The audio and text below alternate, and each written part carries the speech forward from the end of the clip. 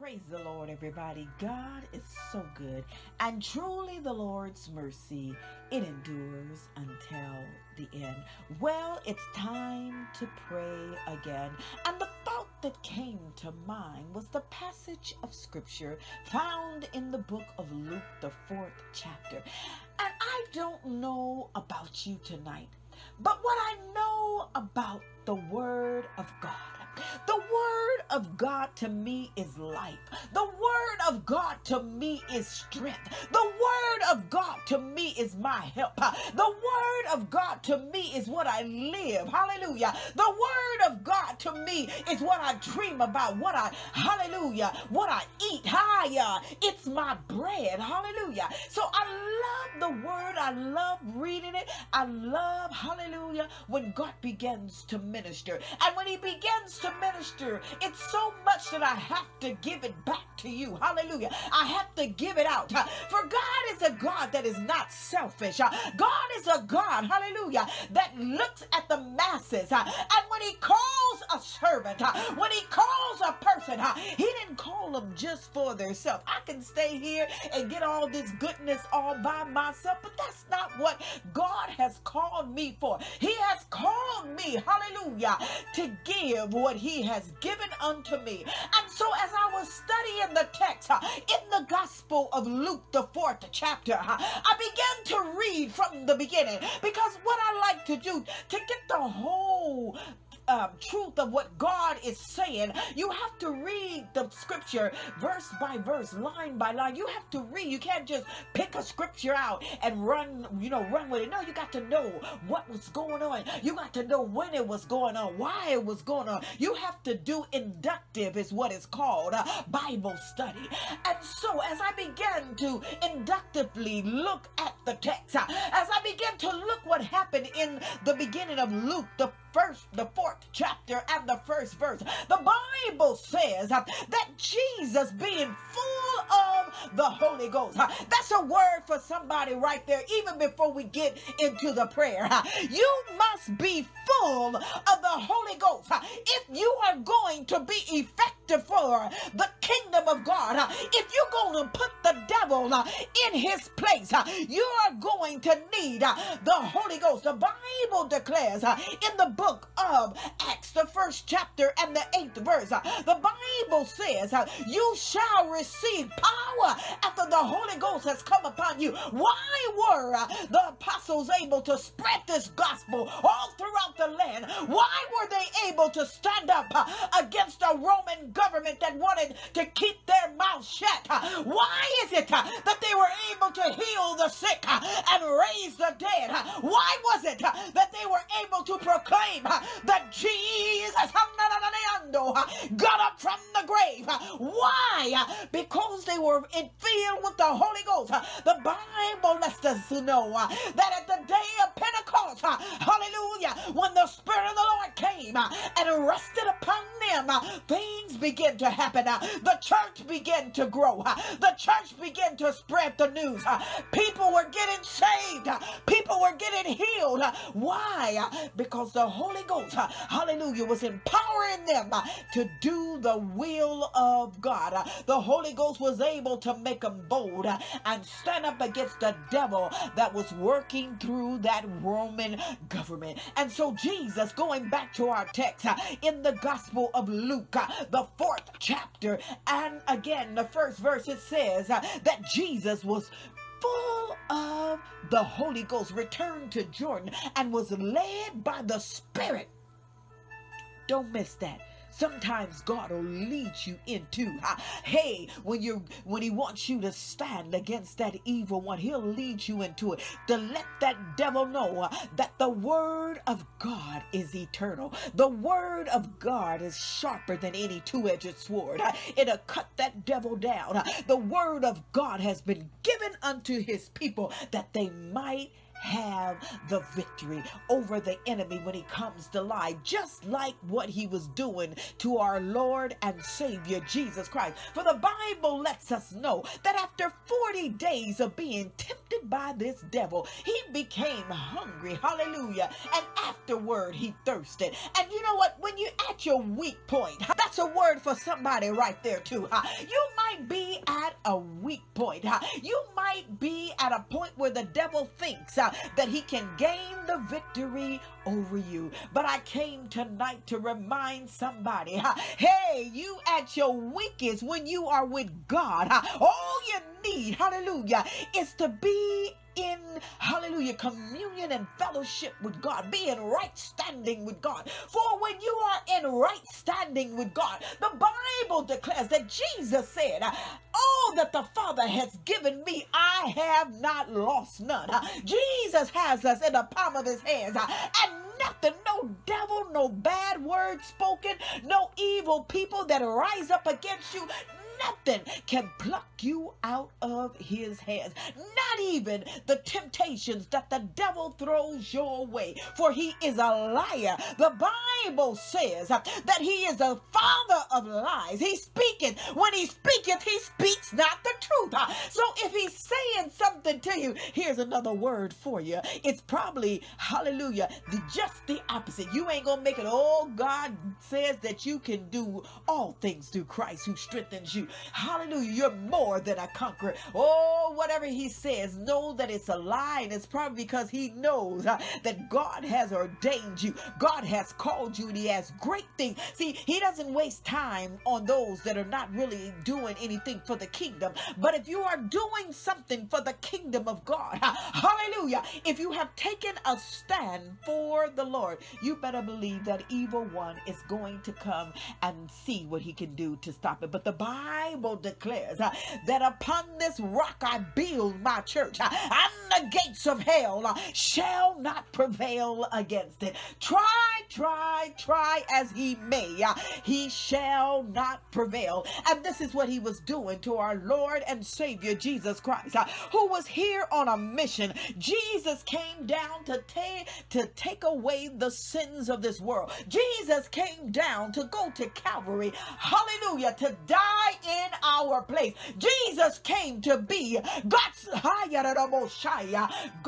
spotless lamb. He came, hallelujah, to bear the sin that none of us could bear. And so here comes the evil one, as God led him, the Spirit of the Lord led Jesus into the wilderness. Here he comes to tempt our Lord. He says, if thou be the Son of God, command this stone that it be made bread.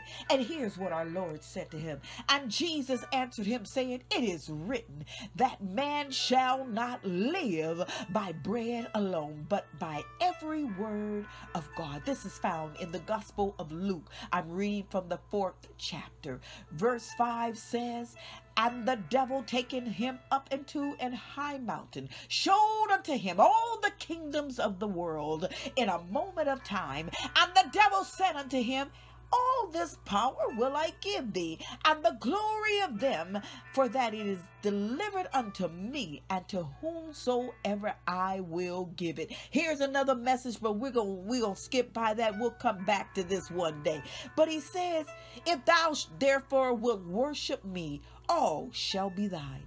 And Jesus answered him, saying unto him, get thee behind me, Satan, for it is written, thou shalt worship the Lord thy God, him only shalt thou serve. See, you got to know, when you are walking in this land, when you are amongst everything that the evil one wants to do, when you are amongst the people whom the evil one wants to use, when you are on a job where, the evil one wants to use that against you, when you are in a family where the evil one wants to use all kinds of people in your family, even those that are closest to you, to try to destroy you, you You must never bow down to that devil. You must never bow the knee to Baal.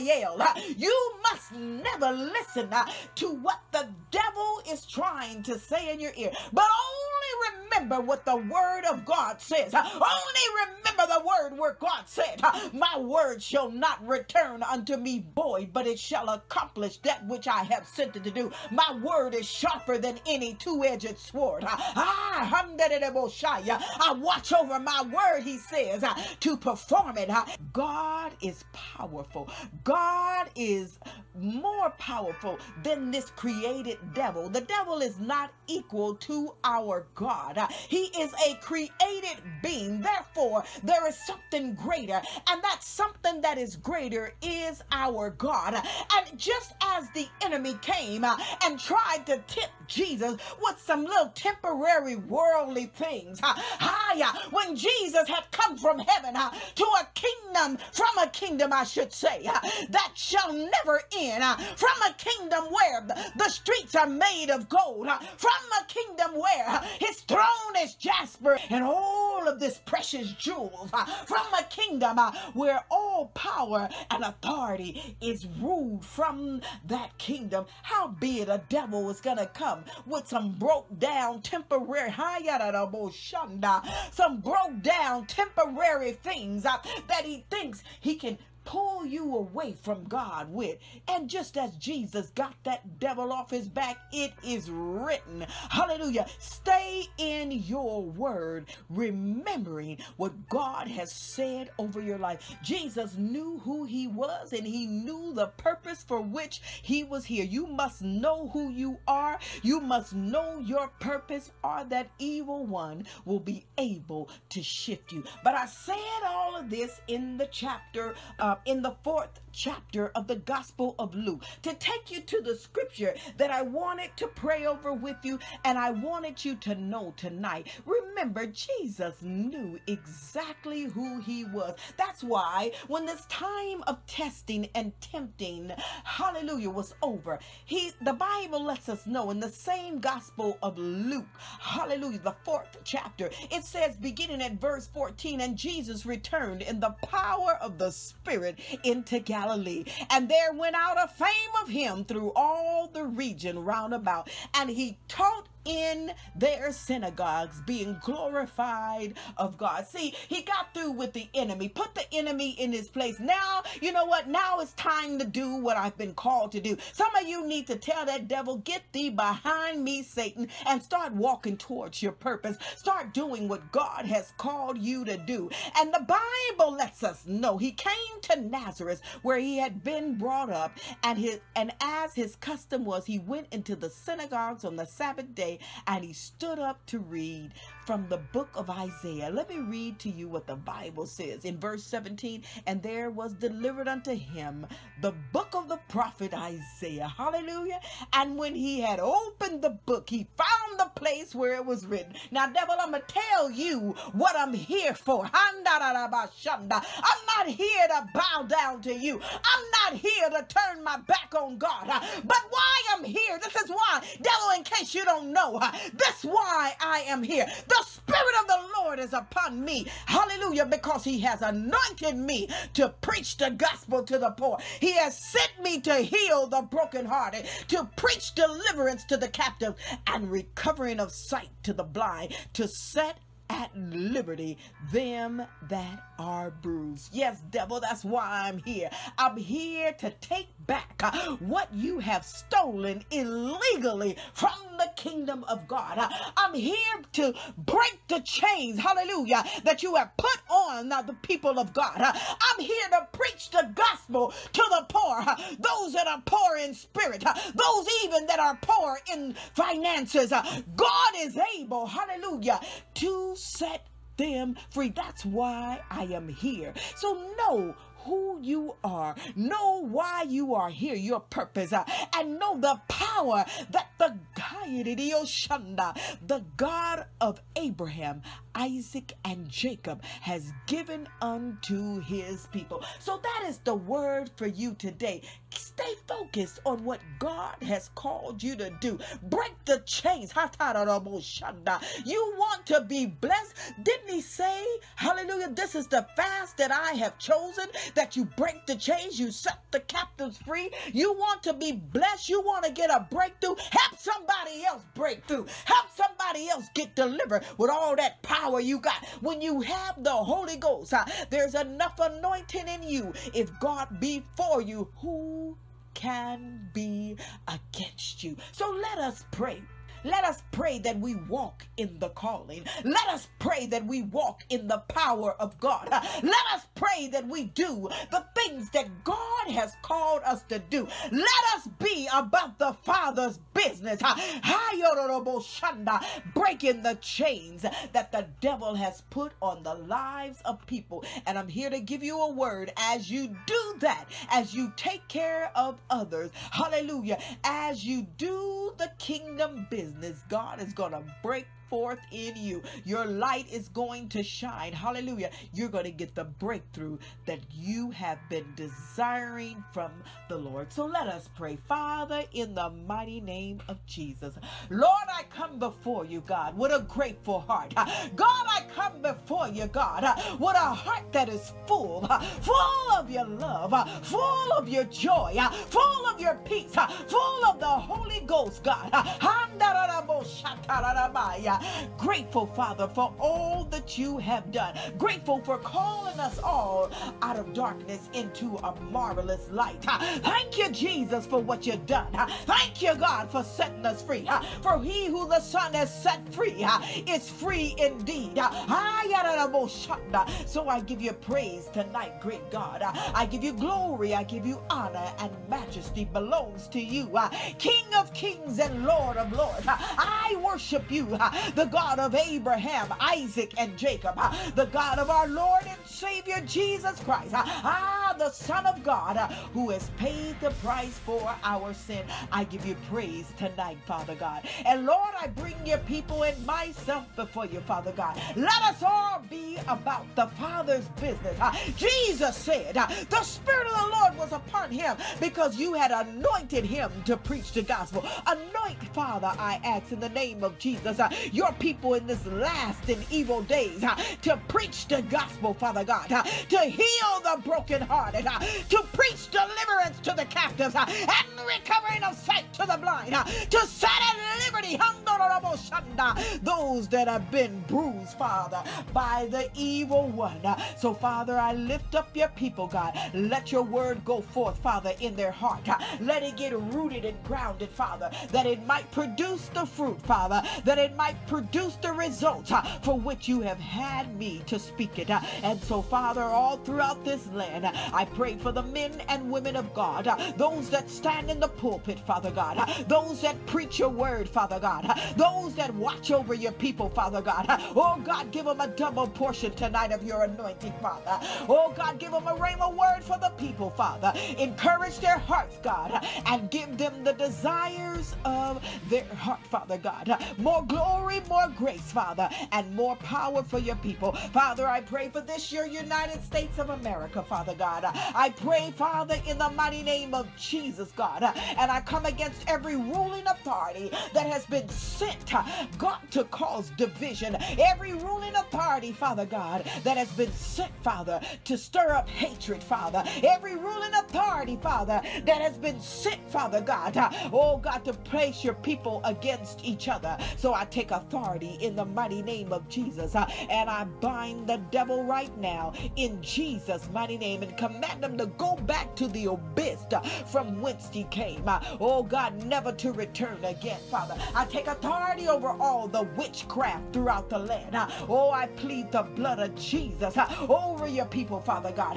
Oh God, I pray for those, God, that are struggling, God. I pray for the sinner, God. I pray for the backslider, God. I pray for those that are in prison. I pray for those that are in the hospital. I pray for the widower tonight, God. I pray for the orphan tonight, God. Let your people arise, God, and take care of those that are in need. In the mighty name of Jesus, I pray.